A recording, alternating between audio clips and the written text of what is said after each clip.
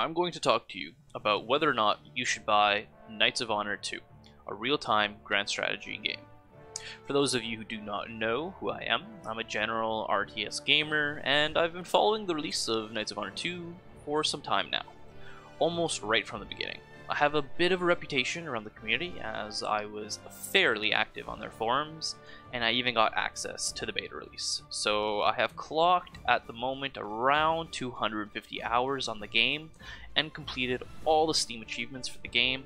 So I hope I can say I know what I'm talking about here and give you guys some good advice, and at the very least some insight here before you go out and purchase or do not purchase Knights of Honor 2.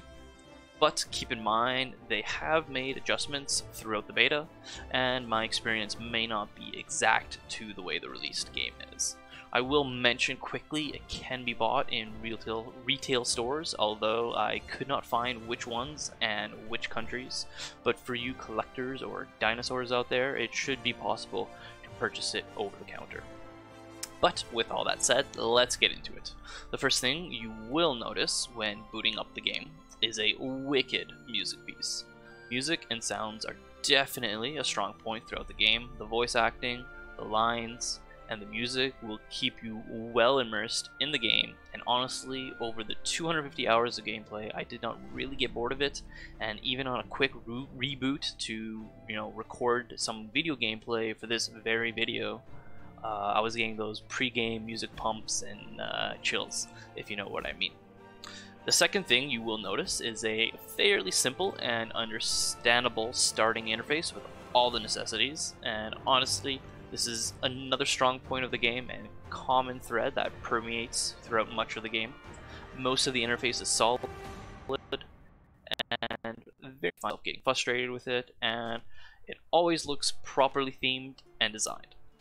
But upon starting your first game, you will notice that the map graphics are, well, somewhat lackluster for a game released in 2022. The game is designed in three-dimensional graphics with very little graphical effects, and overall is very plain. It does do the job, but I would not write home to mom about it. The main feature of the game is the Royal Court, which can have up to 9 members. This is a similar feature function as that seen in Crusader Kings in terms of mechanics, but definitely dimmed down in terms of complexity. Every court member can be a different class, such as a marshal, diplomat, merchant, cleric, or a spy, and each class helps you acquire advantages either, to your own kingdom or over other kingdoms. The economy of the game has some interesting aspects to it because it ties in strategic resources, which can give you strong strategic bonuses in various ways. But if you're looking to kind of strangle your opponents by constricting their economy via some sort of economic warfare or blockade, or a complex, convoluted, interconnected economy, this really isn't the game. At least not yet. The diplomacy is fairly straightforward and structured in a way that the average player will be able to understand it and use it pretty quickly, in contrast to maybe some Paradox titles.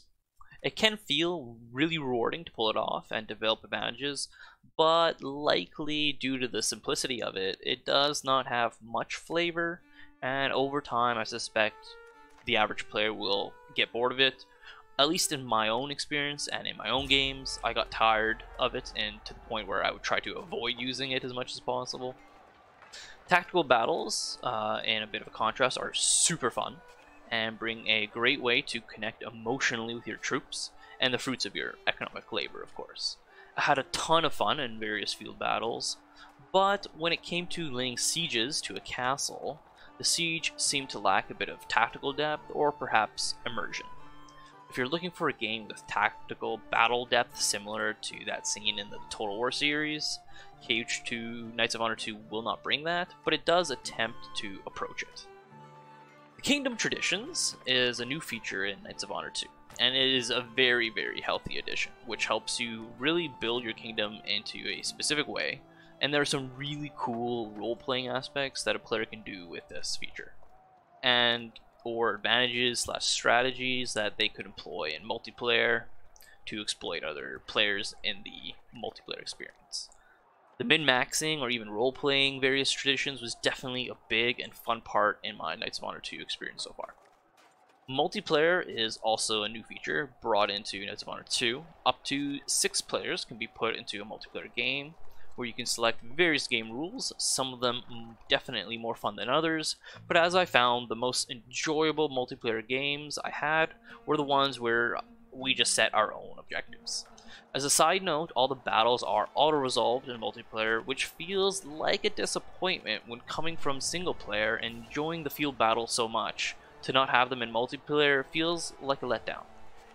Modding, unfortunately, is not going to be released with the game at the moment, and I feel like given all the cons I've mentioned, modding would have been a huge saving grace for the game. Luckily, the devs do intend to introduce this, just not with the current base game. So it will take some time for this to roll out, and in that time I expect many of the game's faults to not quite get the love they maybe need. For me, the fact that the game is not rolling out with mods really hurts it. But over time, it will be released, and then I think this game really could deliver some wicked gameplay and enjoyment for those out there.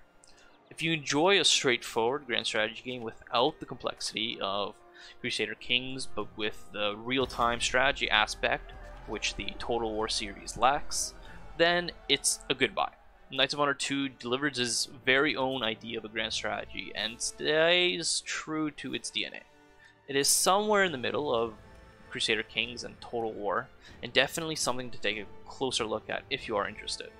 At the present moment, if you are new to strategy games, I would make the purchase and buy it. Since the game is a bit more simple than the bigger titles out there, it offers a great stepping stone for new players who are a bit new to the genre as a whole. But if you're more experienced grand strategy player, I would wait. Definitely for the further developments that will be executed through the modding, and potentially for any lower pricing. So definitely pick it up at a lower price. That's all for here. So I hope you guys found that insightful. Bye.